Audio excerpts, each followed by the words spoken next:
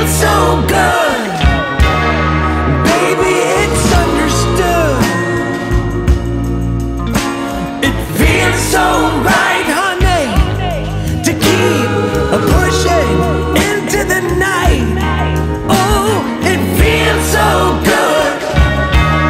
Sensing our humanhood. We're invincible, baby. Last of our kind. I am back. Travel Essentials for Europe Part 2. Can you believe it? I missed a load of stuff, and hey, I've got to be really thankful as well for the guys that commented. So you picked up on quite a few little issues that I overlooked, which I appreciate. Before we go any further on that subject, I want to say a massive shout out to Margaret and David. Look at that. Happy Easter. We've never forgotten you guys. Honestly, it was an absolute pleasure. Edinburgh Caravan and Motorhome Club site. It would have been 3 Christmases ago now, and they still remember us and send us a card. That is absolutely phenomenal. We absolutely love you guys. That is what motorhome life is all about, meeting incredible people and who still remember you, and we're going to remember you. So basically, you know guys, I've been trying to get rid of my sticker packs. We're gradually getting through of them, you know, sort of like, so here they are, like they're all labelled up, ready to go, and we're going to just mix them all up. And what I'm actually going to do, David and Margaret, I'm going to randomly pick out one of these. Okay, so I'm really hoping, because one of them has got a super special little prize in, isn't it? So hopefully I'm just going to randomly, I'm going to go that one there. Okay, so there's my pile over there, and what I'm going to do now, I've got a first class stamp on it. We will be shipping it out to you guys tomorrow, first class. Okay, so best of luck guys on that one, but really appreciate that card coming through. Thank you very much. So anyway, on to the main subject, the insurance travel for Europe Part 2. So one thing that I kind of forgot to mention is the fact that what you need to do is contact your insurance company and make sure everything is in place ready for you to take your motorhome abroad. Just double check everything is relevant, and the other thing they want to know is what countries you're going to. If you're going to any unusual countries as regards, I'm going to pull a couple out of the bag, like Bosnia. A lot of insurance companies don't like Bosnia, they don't like Albania. So just if you're going them kind of places, you need to double check. I think sort of mainly like France and Spain, but double check, make sure, and obviously make sure your breakdown cover is up to date. That's another thing you just don't want to. I normally ring Caravan Guard before I'm sort of I think I did it last year just to check everything. I haven't done it just recently, but I'm probably due for another call to Caravan Guard and just make sure everything's in place for my insurance traveling around. But it's all normally pretty good, and they love to talk to you. So that is that one. And the other thing that I forgot to mention is the sticker for UK stickers now on the back, either on the back of your motorhome, the big oval shaped one, whatever shape you want, I don't know, but I opted obviously for the little tiny stickers that go on the end of the number plate, and I did get like a little pack of them off like eBay or something, so they just go on the end. They're shaped to go on a number plate, so they're basically all you need. They're absolutely perfect. So that was the other one that I forgot to mention. It was pretty important, to be fair. The next one, guys, that came up is Crit Air stickers. So obviously if you're going to Germany into cities, you will need a sticker for Germany, and obviously the same in France. You would need that sticker to go in, for example, Paris. I think Bordeaux is maybe in the, is that up and coming? in, but there's a few big, but if you're staying clear of the cities, but what you've got to remember is, guys, if one small mistake and you end up sort of drifted into that kind of area, it's always like worth getting a Crit Air sticker in your window, and then it's there and you haven't got to worry about it. And so the other one, guys, that I don't have to worry about is the Angles Mort stickers, the Angles. So it's for over 3.5 ton. You see it all the time on European trucks, where they have them all the way along the side of their trailers. They have them on the front of their tractor, their lorry, and it's obviously to warn people that they have tail swing and obscure angles where they're articulated and the trailer might yeah, so basically that's what's that all about. And a lot of people are using them now on motorhomes, a lot of people are using them on the bigger motorhomes, and obviously that's another kind of requirement that you need. The other one that I missed, which is a sort of massive one really, is the reflective board on the back if you're carrying bikes on the rack on the rear of your motorhome. I haven't got a bike rack on this one.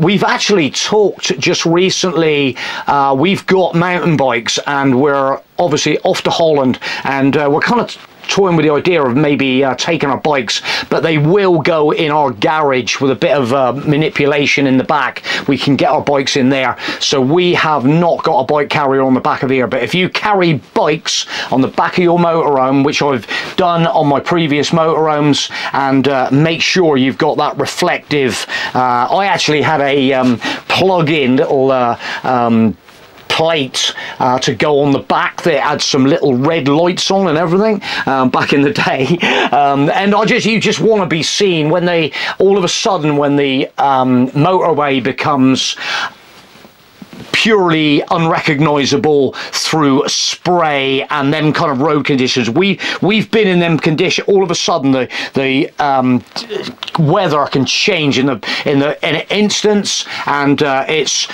oh my God, you know, there are like brake lights coming on, and I remember it so well coming past Ghent in Belgium one day. We had a horrendous thunderstorm, and the visibility was there. I think we actually ended up pulling off onto the hard shoulder because it became that dangerous, and you don't want anybody coming in the back of you. You need to be seen, and so yeah, absolutely perfect. That was another one that I was actually pulled up on. And we appreciate all them comments, guys. All these comments, guys, we get, and it's just kind of like really good information. The other one that I forgot to mention is headlamp beam deflectors. So, guys, now then, I'm going to confess. What I do, to be honest, I don't want to be driving at night. It's unusual to catch me driving at night. In a foreign country, I want to be obviously parked up. When it's night time, I want to be parked up. That's the aim from my point of view. But obviously, yes, but what I do is the headlight aim, drop it down, right down on the bottom setting. So basically the lamps are facing right down, so it's anti-dazzle, so you're not going to dazzle anybody with it facing right down, and these are really effective on the Fiat Ducato. I don't know, what do you do? What do you guys do? So yeah, it's one of them things, guys. It's but I've not had any issues at all with lowering them lights right down. Okay, and the other one, while we're on the subject of lights, is obviously before you go on your trip, just make sure, we've done it before, guys, on these videos where we have, if you haven't got no one to help you, push the brake pedal down to check your rear lights, wedge some in there on the brake pedal with the ignition on, and just make sure your brake lights are working. This has got one at the top and two either side, so yeah, you just want them to be working.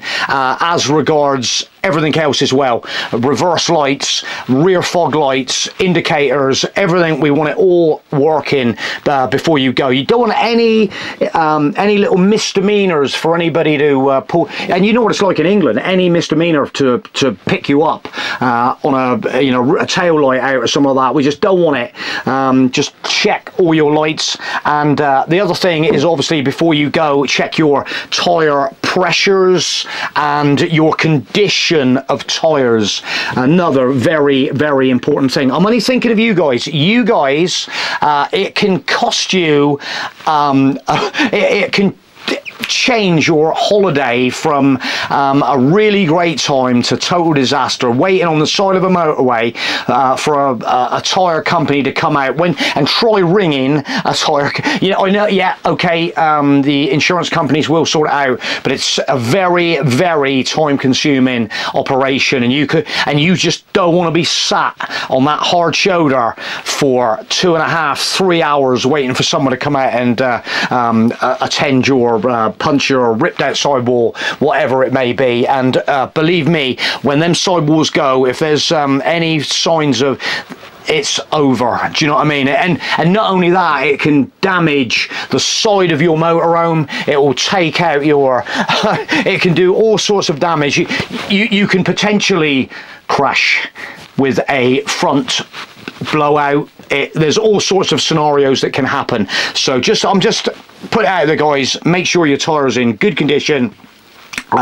Make sure they're not like I say, we always like when you get in that sunshine, direct sunshine, try and cover them tyres over to prevent that premature wear on the sidewalls and stuff. So we're going to leave that there. And we were brought to the attention as well about these in Spain. Thank you, Robert, for this one. You were having a good laugh at me last night, I expect. You can have another laugh tonight, mate. So hello, Robert, down in sunny Spain. And did see he was parked up in Almonte. The man from Alamonte says yes the other day. And yeah, so he was saying that the Spanish now are actually looking at introducing these LED like road flares that stand in the road and all that kind of stuff. So they're looking. So I've already been on Amazon, actually. They're available on Amazon. Shooting a picture of these like road flares, a 2-pack LED. They're under 15 quid, I think. Emergency disc beacon with 9 flashing modes, flashing warning, roadside flares with magnetic base and hook. You can even stick one on the side of your door. And all them scenarios, like I say, the more lights and stuff you need to be seen is all the better. Oh, while we're actually on the subject, so I was actually going to mentioned this the other day. Our good friend Mr. Paul Stevens. So we know Paul. We've from the Spanish trip. He was following a lot of our route down there. Some of them, the Lighthouse Park up down there at El Miramar. How good was that, Paul? Amazing, wasn't it? You were missing it already, mate. I know it. But Paul was telling me he was asking me the other day that about tow cars, and what actually I saw, Paul, was the fact that you ended up getting your tow car to take with you, and then I saw you said that if I actually go to Spain, I might have to borrow someone's trailer, and that was the exactly what I was thinking about, because obviously in Spain they do not like the frames. They want them on a trailer off the yeah. So you know all that, so that's another thing. Spanish. And the other one, so I'll tell you the other one as well. We're on the these are just randomly cropping up in my mind, is the flip-flops. I'm not gonna say, because when it's hot you don't want anything on your feet too much, do you? Nothing too heavy, but they do take a dim view to people wearing flip-flops in control of their vehicles. So watch out. So and the other thing to do is obviously you just got to be super careful. There was I haven't heard anybody heard recently of any corrupt police, anything like that, any corruption. There was all sorts of stuff going on that at one stage, but it seems to have quietened down a little bit now. But yeah, just make sure, are they police that's ushering me over to pull on the side of the motor? Do you know what I mean? Yeah, so that was the other one, just putting another little angles out there on things. So my next little category, so we're finishing off. It's not going to be a majorly long video tonight, but we're finishing off. But so the last little section is I do carry a, yeah, we're coming to that actually, a small selection of like tools. I have a Swiss Army knife with all the gadgetry on there for all them sort of little bits and pieces, you know what it's like. And I have a ratchet screwdriver. I have a little torque set. I have a few pairs of not over the top size adjustables, little small adjustables that you can nip up things and hold little nuts and stuff like that. So I carry a couple of them. And the next thing I'm going to mention is the fact the spare wheel. So we talked about a puncher. I probably should have put it in there. Obviously I'm always I am Mr. Spare Tire, you know, because I've got my bottle jack in there. I've got my long chrome breaker bar for the wheel nuts with an impact 21mm socket to break off them wheel nuts. Make sure you can undo your wheel nuts. If you've got a lock-in wheel nut, make sure you've got the key to undo the lock-in wheel nut. They get lost, they get mislaid, you will have to cut it off. So yeah, so spare wheel. If you're going to change your wheel, make sure you've got all your kit on, you're seen, and the vehicle is super safe. You've jacked it in a really good jacking point. It's not going to fall off the jack. Some of these scissor jacks, we're always mentioning it, these scissor jacks, they're built for the van Fiat Ducato, but when you've got a 3.5 ton motorhome on the body, that chassis, it's a game changer. The last thing, last but not least, I'm going to throw in a tow rope. I have a small tow rope in the back with a couple of eyelets on it, and the first time we actually used it was in Albufeira. I will tag in a picture of the instance when we used it, and our good friend Keith down there got in a bit of a predicament, in a little bit of a rut of a drainage kind of channel when he was pulling off his pitch, and he got like lodged, and so we had to get his son with a big fat Porsche, and he had a tow bar on the tow and eye on it, got tow and eye in the back, and so we got the tow rope, 2 eyes, and yanked him out. So it's just them odd occasions when you need these kind of items, and obviously if you get stuck in a muddy field and there is a guy with a tractor and he's got nothing to tug you out, you can supply the tow rope and say, "Oi mate, hook onto this and drag me out of this mud." That is it guys for me tonight. I hope I've clarified everything there that I missed last night, and if I've missed any more throw us another comment guys, and we'll try. I think we've just about sort of like covered every possibility and angle, and that's exactly what we're doing. I put these videos out for anybody that are newbie people. We know guys, all the experienced people that have traveled abroad, you know what you need and you know what you get by with, and we're just sort of putting these little angles out to make it a better motorhome world for everybody. So thanks for watching guys, and we will catch you next time on the next video. Thank you.